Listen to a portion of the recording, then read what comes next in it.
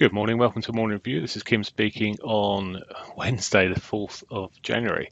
Looking at the euro dollar first, and well, yesterday we managed to make a new near-term low there, which in turn has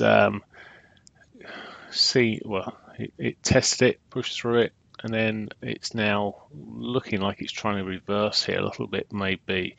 It's interesting that we still have positive momentum sitting there on the dailies there throughout that last period, but we'll see. At the moment, to me, we've got lower highs, lower lows, and it's relatively still bearish. However, intermediate time frames may trying to tell us something different. Currently, we're above the daily pivot on the hourlies here. We've got back above the hourly 21s. And heading up really for the hourly 50 at this juncture. Now, we could push on beyond, and if we start making a bit more of a move to the upside, I'd be looking at yesterday's highs most likely, certainly the R1, and maybe back towards that weekly pivot.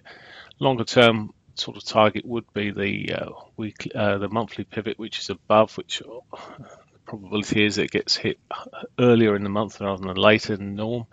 So would be looking for that as a sort of target over the next day or so. Sorry, I'll come back to that. One thing, if it does start breaking down, let's not ignore the potential for the downside and of course the trend, and I've just drawn this on very badly, but there is a trend line sitting across the lows here, and if it starts breaking down through that, well, then in which case I'd have to, initially there's that sort of these lows here, but would have to be looking at yesterday's lows and maybe the daily S1 there. Okay, cables had a bit of a shove up through the Asian session here. At the moment it's doing a similar thing. Let's just bring this to an RSI here, and there's some divergence off the dailies there, a bit of divergence going on. Momentum still negative, and well, in real terms on the bigger time frame we're still in that sort of negative territory. However, it's got potential again for a switch here, but we have just run into this cluster of moving averages, the 50, 34, 21 all together here, and it may just hold things back at least first thing this morning. Okay, so if we get a pull back to the new 8 o'clock pivot, that may give us a move back up there, but I'll just need to watch this carefully. At the moment it's erring to a bit overbought. There's certainly got short-term overbought signals. Again, for there's other short signals may come from a break of this trend line here later on. It's quite a shove up in this last hour we've seen, so relatively. Target-wise, if it can break this 50 moving average, which it's the first actual test of, if it can break that level, well, of course, we got yesterday's highs into that weekly pivot, which would seem a logical target, and maybe then beyond. But at the moment, erring on seeing some sort of correction off this move, but we'll see how much that moves. Again, need to really watch possibly the euro with it as well, but although they have moved separately at times, but if this starts breaking down, there would be certainly a signal on the break of this trend line.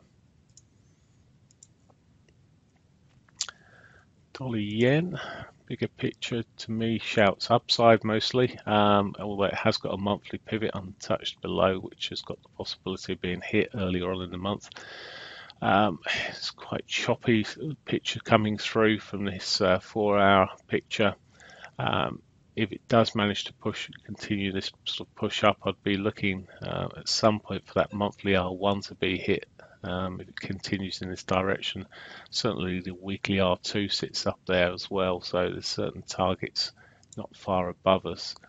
Quite messy when you come down and look at the hourly time frames here, and it has done a sort of a divergence into these highs this morning of sorts. So now it's a very low grade divergence, but it's done it all the same. My preference still with the trend and the direction and everything behind this is really for the upside. but if it starts breaking beyond the daily pivot and starting moving back, maybe a break of that 50 MA would really see me a bit more bearish, and maybe look for the daily S1.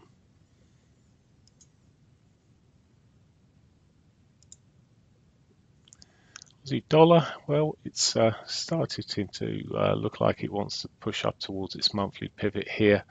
It's been in quite a mess on this 4-hourly picture. It's certainly looking like it could be changing direction a little bit more positiveness there. However, it is just running in as this sort of near-term resistance area on the 4-hourlies. You can see it quite clearly. On the hourlies here, bit of an ugly picture. Untouched daily pivot below. If it starts breaking and down from here, well, the daily pivot could be a target at some point throughout the day. At the moment, though, it's already hit the R1 and it's erring towards that bullish side, but there's not massive strength for this move up here. So, well, we'll see how it runs, but it could just be running out of steam. But if the other markets move up and the dollar rolls over a little bit, it could give it the opportunity to shove on. Canadian dollar, well, this oil's back down to $52 a barrel, and well, but so has the US dollar softened somewhat. So it's a bit of a combination of factors here, and the Canadian dollar's really barely moved over the last couple of days, 2-3 days at the moment. It's in the same sort of range here, failing to break that daily 8 moving average, and it's the weekly pivot still above us. So if it does soften up, there's certainly short-term targets would be looking for is that weekly pivot. Likewise, if it strengthens and can get out of this mess that it sits in, well, there's a daily pivot below, but it's quite a mess and it's quite choppy where it sits now. But at some point, obviously, it will break out of this range and probably give us a pretty decent move of at least the range that it's sitting in at the moment. So it's just a case of which way. Now, the original pattern to me was looking like from this move that we'd seen before the holidays there, it looked like it could roll over there. So we'll see how it runs, but so which would give us a shot down to the monthly pivot. But just got to wait and watch what direction it gives us. Okay, that's pretty much it for me. There's nothing else. News-wise, there's very little today. We've got construction PMI. It's the softer of the PMI figures, although still it could give some volatility on cable. There's some European CPI flash estimates, but they're pretty weak in terms of their reaction. We've already seen individual countries coming out. And finally, there's the FOMC minutes, which may give some quite good volatility around 7 o'clock this evening, but it's quite unpredictable as everyone tries to read through it. But it still may give a bit more of a picture and create a bit more volatility later. That's it for me. Have a great one. Bye for now.